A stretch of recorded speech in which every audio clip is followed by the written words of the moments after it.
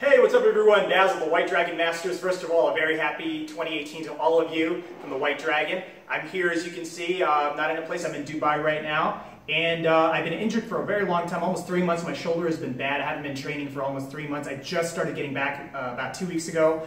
So I just thought maybe we should enjoy a little bit of candle blowing trick that we have in martial arts. And most people don't realize that candle blowing, a lot of people cheat in martial arts. They go really, really close and they'll punch it and they'll blow it because it's the wish of the hand.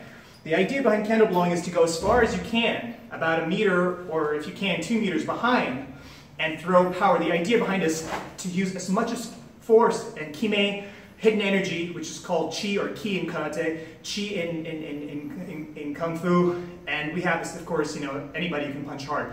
But this has got your hip movement and the keys behind the hip movement, the breathing, and the power all at the same time.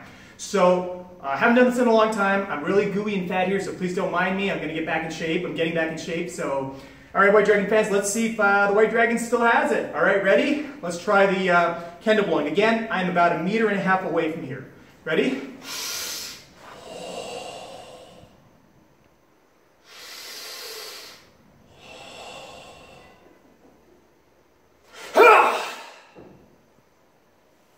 There you go. Candle blowing trick by the White Dragon.